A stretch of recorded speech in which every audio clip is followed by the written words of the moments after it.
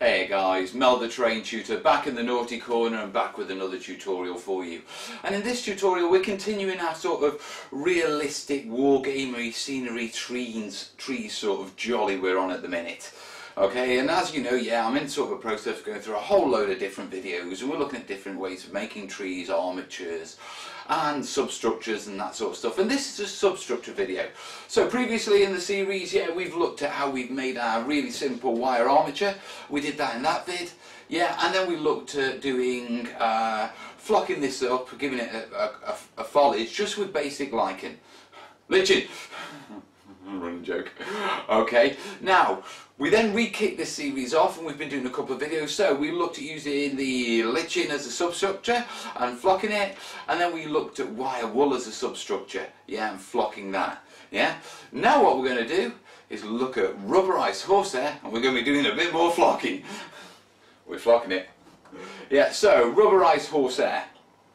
Yeah, it's another upholstery material and it's really good.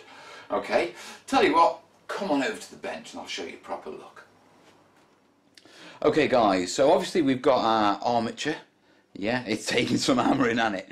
It's had a few flockings, this has.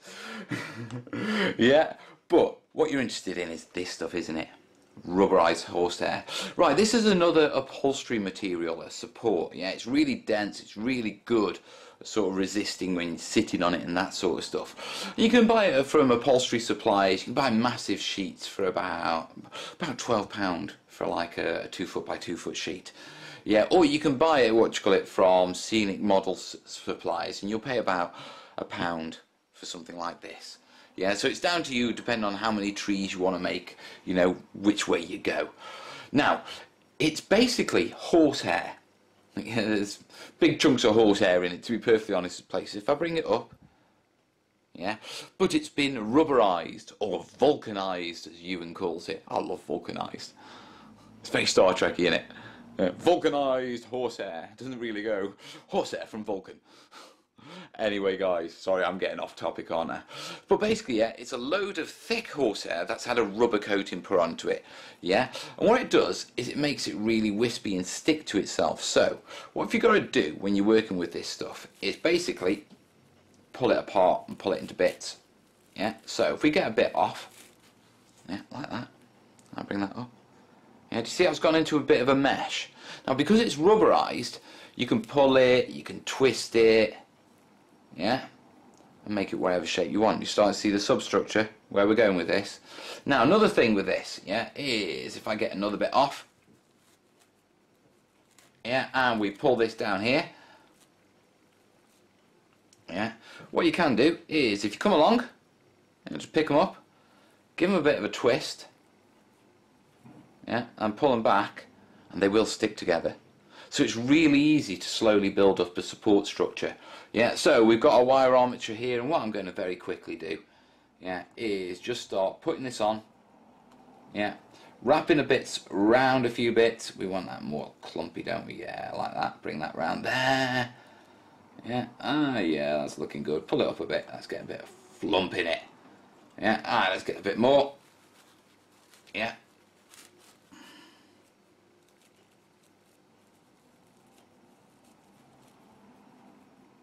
And put that on there. Come on, we really want that riding up a bit. Yeah. So like that. Yeah, so far so good. Yeah, do you see the structure? Don't worry about the big wispy bits. Yeah, we'll give it a bit of a haircut afterwards. Yeah, all we're looking to do right now is get the main structure on it. So, yeah, pull off another bit, pull it out a bit. It's very arts and crafts, isn't it? I do love this sort of stuff. I do like trees. Trees are nice. I'm sounding like one of what? I don't know. One of those students that used to smell of, was it albit oil or something like that? Or what was it, patchouli or something like that? All the leather jackets coated in the stuff at college. Oh. Right, we need a little bit more here, don't we? So pull a bit off. Look at that chunk. The horse got it in that one, didn't it? Pull that bit out. It is horsehair as well. If I bring it up, just let it focus. No horses were harmed in the making of this tutorial. I hope not, anyway. No, I can't imagine a horse would get hot. So you've got me all paranoid now. I'm going to have Petra on my back, aren't I? Now I want that to... Let's lift that up a bit. Put that on there. And put that on there. Yeah, tuck it over. Wrap it round, pull it back. Yeah.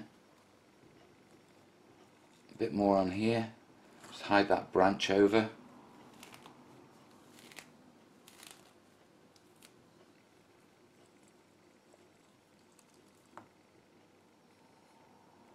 It's a bit, yeah, another one of those thick bits. Yeah, sorry about rambling on this one, guys. Yeah, give it a bit of a squidge round. And there you have it, guys. There's our substructure. Really wireless, really wiry, yeah. It's a lot less dense than the lichen method and a lot less dense than the wire wool method, okay, but it does create a lovely structure. And does it look alright? Let's just tuck that in there. Yeah. Right, the next thing I need to do is, ooh, yeah, put that up there a bit. Where's that? Yeah. The next thing I need to do is give this a bit of a blast. Yeah, and basically prime it. Now, we've done this before, yeah. I'm using Model Mate black primer because it's the only black primer I've got at the minute. Yes, I really should use a brown primer. Yeah, because obviously it look more like branches. But I ain't got a brown primer at the minute, but I'll make sure we get one for future tree vids, guys. So, my next job, yeah, is to go outside to give this a quick blast because I'm no longer allowed to prime in the kitchen. Wifey instructions. So, I'll see you in a sec, guys. So very quickly, yeah, before I have to take it back out again, there you are, it's all primed up now. Yeah. Okay. A little rough and ready. It's got a decent coating on to help it stick together. Yeah, so the next thing I need to do is take this back outside to dry because I'm not even allowed to dry them in the house anymore. And then we'll be back once that's done, guys. So there you are. Right, see you shortly. Okay, guys, it's all dry now, and as you can see, there you go. I think I missed a little just there, but it's not a problem. We'll catch that when we flock it. Right, flocking time. First off, we've got to give it a spray of spray adhesive. Yeah, this is my preferred one, Blue Tack. Very quickly, we know how this goes because we've seen it before. Yeah, basically it'll frost it up. Yeah, round here. And then quickly round it underneath.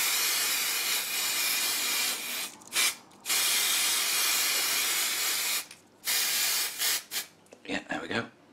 Right, it's all ready for flocking. Now our flock of choice this time is from Jarvis. It's their coarse grass. I'll be honest, guys, yeah, I've never used this to flock a tree before. Yeah, I normally use standard watchfoot flock, but I thought we'd give it a go and have a little bit of an experiment. You know the technique, you know the idea of it as a substructure, so even if it does come off looking a bit iffy, we should be okay because you've learned, you know, the horsehair bit, which is the important bit. So, let's start sprinkling this on before this goes off. Da-da-da, da-da-da, da-da-da. I'm not sure yet. I'll be honest, guys. Yeah, let's get underneath it. We'll have a look once we've got it done.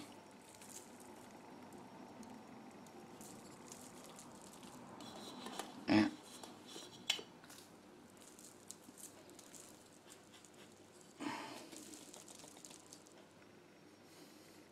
Right, oh.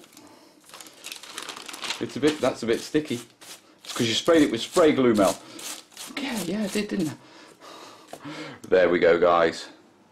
Right, what do we reckon? Do you know what? I quite like that. I really quite like that. I was thinking about highlighting it up like we did with the early ones with a little bit of... But I don't think I will. Right, next jobby, okay, is... we need to very quickly seal it. Now, choice of sealant, you've got bog standard cheapo hairspray, or you can go for a clear matte varnish. Now, because this is quite bitty, actually it should be alright with the hairspray. Let's go with the hairspray.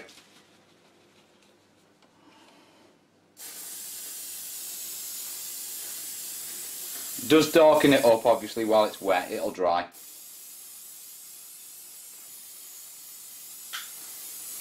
There we go. Clumped a few bits up. Right. Shall we highlight it? Should we? A little bit of a highlight? Yeah, go on, let's do a little bit of a highlight. Go on, we're having an adventure with this one anyway. I'm just really liking the effect of it. It does look nice. I think I will switch to this in the future. Right, not sure if that highlight's going to be a little bit too much for it. Let's give it a blast, and we'll just give it a subtle highlight and see how that pans out.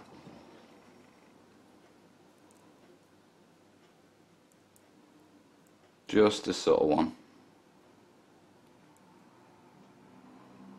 So this is just replicating the sun leaves, the brighter leaves you get at the top of trees. They're a different colour because they have a different type of chlorophyll in them, yeah, which is more efficient with sunlight. Yeah, the darker leaves are more efficient with actually grey light, you know, sunlight through a cloud or through shadow, refracted light. So it's looking good. I do like that. Right, next jobby, very quickly, scissors, schnips, yeah, and just give it a bit of a neaten, yeah, just the odd bit which doesn't look quite right. Yeah, sometimes you get the loops obviously and just break them up by snipping through them. Yeah, I think that's alright. So guys, there you have it. Yeah, how easy was that? Now remember, yeah, this is a rubberized horsehair, vulcanized horsehair substructure. Yeah, it is really beautiful. And I've got to say, with the coarse grass, it really does make it pop even more than the normal sort of flocking. So I'm quite chuffed with that myself today. Yeah, underneath, as you can see, really nice substructure to it. Yeah, obviously we've got a bit on there. We'll clean that off, etc. We always do. This is a bit messy. Remember, you can protect your armatures with a little bit of cling film while you're doing your spraying, or you can leave the paint until afterwards. There's all sorts of ways of doing this, but yeah, overall, I think we're on a winner here, guys. Right, let me get cleaned up and we can come back at the end. So guys, that wraps up another tree tutorial. And like I said, rubberized, vulcanized, vulcanized horsehair is a brilliant substructure, yeah? And I've got to say, using it with the coarse grass, beautiful. Really, really beautiful trees. And you saw how easy and simple it is, you know what I mean? Right, rubberized, vulcanized horsehair is not just for trees. Yeah, you can use it for shrubs, yeah? It's a substructure. Okay, so any sort of bushy, foliagey sort of thing that you want to give a substructure to, this is your stuff. Yeah, like I say, it's available through specialist modelling firms. Yeah, but you can also get it, you know, searching eBay for upholstery stuff, but you're going to have to buy a big sheet. Okay, so it depends how many shrubberies you want. Yeah, right, moving on. Obviously, yeah, this is the end of the sort of substructures. There's probably one more coming up further on, but I'll explain that as we get to it. Yeah, but we've covered most of the substructures now. We've done liching, yeah, we've done wire wool, and we've done rubberized horsehairs. If there's any other substructures you'd like me to take a look at, yeah, throw them in the comments, guys. Yeah, moving on, we're going to be looking at more advanced tree armatures, yeah, and then we'll look at more advanced realistic foliage and that sort of tree foliage. So we've got a few more videos in this series to wrap up the sort of trees for now, yeah, and get this sort of done. Okay, so in the meantime, obviously like it if you like it, yeah, share it if you know anyone who's got any, if this will be of any help to. Yeah, if you've got any comments, any questions, any tips, anything you'd like me to try and look at, yeah, in the comments, guys. Yeah, and remember, I always reply to my comments. And finally, guys, you know, if you really do enjoy these videos, you know, if they help you with your hobby, or you know, if they save you a penny or two, please consider checking out Patreon and pledging $1 a month. I mean, it's only $1 a month, but it really does make a difference, guys. It gives me the materials, it gives me the camera kit, it gives me the time to actually film these tutorials and help you guys with your hobby. And if not, then no worries, no pressure, it's not what I'm about. We'll carry on regardless. So, until I see you next time when we'll be doing maybe rocks or trees or D-Day board. Or maybe a snowy city. Who knows? I'll see you in the next vid. Or I'll see you Sunday night, guys. All the best, yeah? Ta-ra.